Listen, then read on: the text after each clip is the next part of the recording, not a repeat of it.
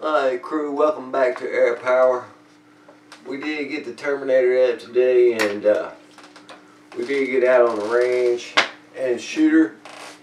Yeah, happy Mother's Day to you guys and gals, by the way. There's not too much talk in this video. Like I said, it is Mother's Day. I didn't realize that until earlier before we got ready to go shoot this video. And my wife had already had plans to go visit her mother for Mother's Day. So we did that, and while we were there, apparently that is the range I shoot on for long distance and for higher powered air guns, because I do not have that ability here at my home. So I took the equipment, obviously, and we did shoot a short video with the Nick Nielsen 54.5 grain slugs. Now the scope was not zeroed in. It hadn't been adjusted. It just been put on this rifle and kind of fooled with a little bit. These are the Nielsen slugs that you'll see me shooting in the video at 30 yards. The accuracy is okay. It'll take down medium-sized game at 30 yards without an issue. You should be able to get on target once you fool with your scope and get it set right. I actually didn't have time to get the scope perfect today. I'll work on that later.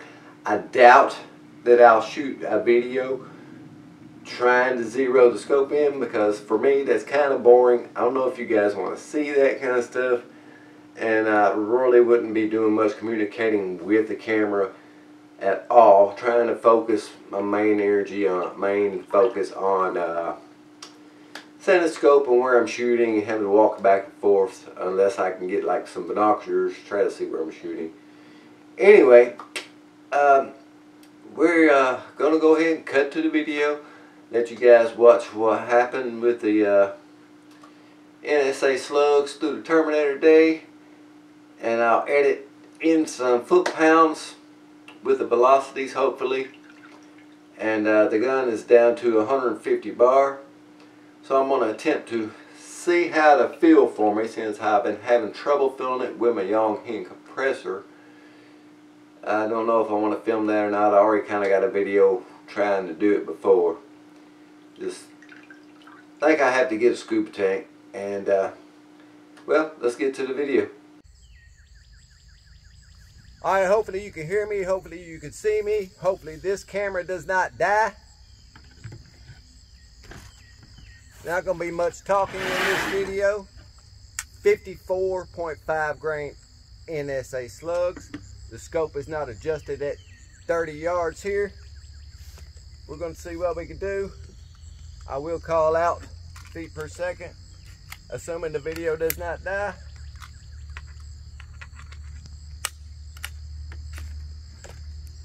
Alright, first shot, assuming we do not hit the chronograph.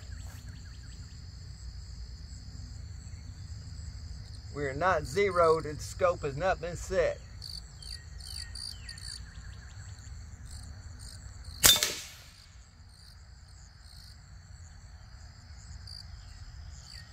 I think we are way left. 921 feet per second.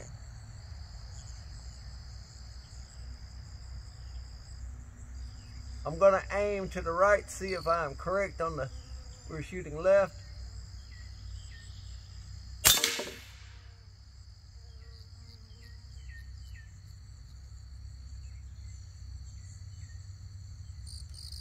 (931 feet per second. I'm going to find out where we're shooting at. Okay, we're shooting way high at 30 yards here. That last shot was 931 feet per second. We're going to go down.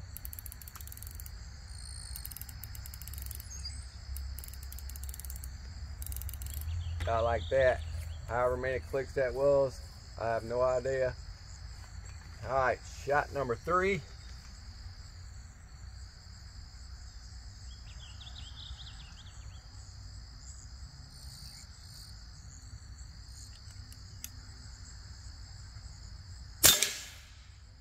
we're still way high, 929 feet per second.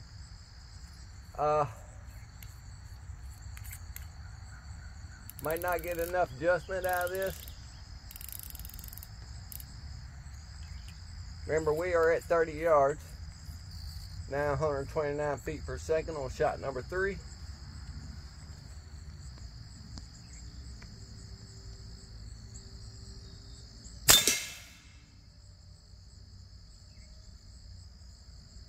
$933 feet per second. We are still way high. I'm just going to use windage.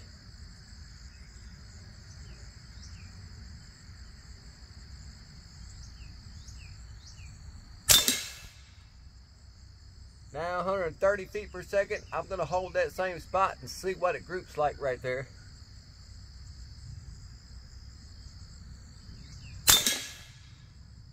Now 139 feet per second.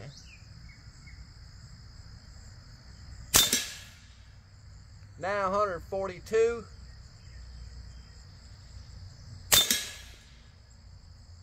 Now 141. Felt a puff of air and a sting on my arm.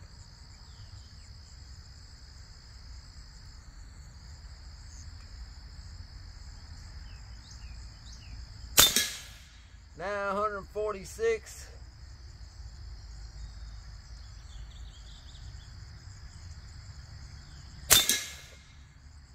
Now 43.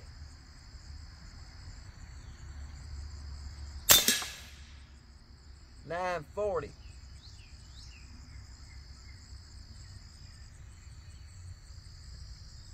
I might have one more shot in here. No. That was all 11 rounds. I have one more mag left. We are at 200 bar fill now. One more mag at a 54.5 grain NSA slugs from Nick Nielsen. I'm going to switch over to that right side target. See if I can bring this down a few more clicks.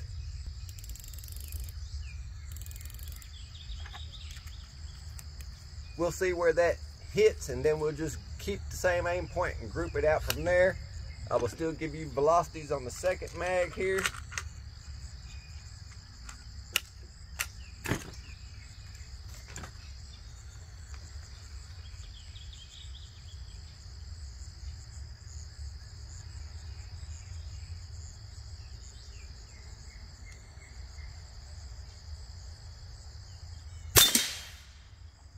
Now 137 feet per second.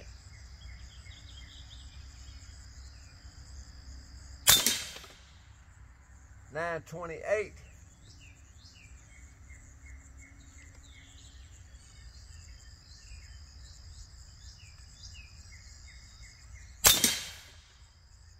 Now 21. So we're coming down now.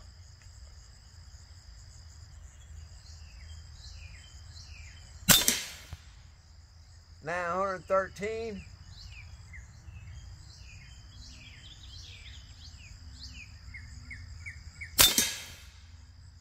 $905.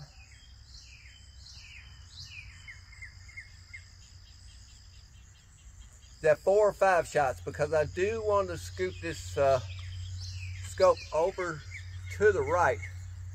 I do kind of want to get this on par with the target.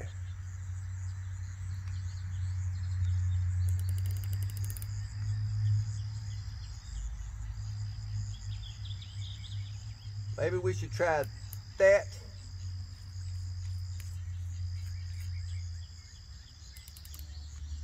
And we're just going to leave it right there. I am using the very last mark on the top of the crosshairs to hold under at 30 yards here, because I guess the scope's not canted forward enough for that, the height of this rail. Okay, the rest of the shots are going to be with that adjustment.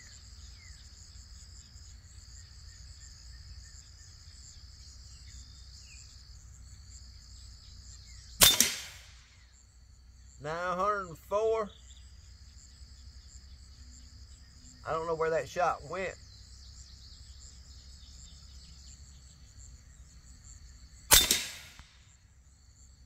$894.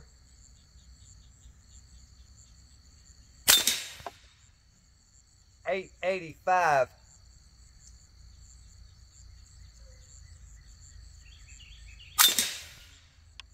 $877.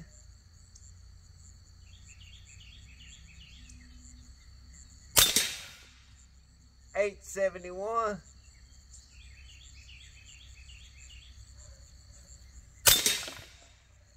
$861.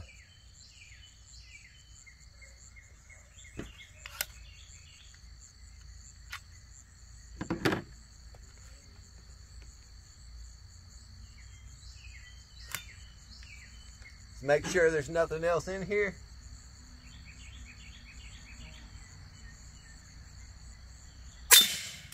And that was not anything else in there. All right. So that is 2 mags, 11, I think these are 11 shot mags, 22 rounds. Our lowest reading was 861. We are at 150 bar. And that is all I'm going to do today. It's hot. I'm going to go enjoy the rest of Mother's Day with my mother-in-law. See how my mother is no longer with me. And okay, you guys have a great Mother's Day. I'll get back out and try to zero this back in as dead on as I can get it. I'm going down here and look at the group, see what the groups look like from both rounds. All right, let's go look. All right, guys, so my first 2 shots for trying to zero this in were way up here. These boards are pretty thick, and we did pass through on every single shot. This is where I started grouping at. Once I set the scope and held the same spot with the top part of my crosshair. And we are at 30 yards. The second mag, this looked like it was grouping pretty good. I can't tell which shots. Maybe these 2 were after I adjusted. I'm not sure. 1, 2, 3, 4, 5. So no, those were the first ones. And then we started coming down off of the bell curve, and you see 1, 2, 3, 4, 5 shots all right here. Size of my finger there. It's an okay group for 30 yards. It will hit the kill zone. So we'll stretch it out 50, maybe 100 later on down the road. You guys have a great Mother's Day. Air Power's out.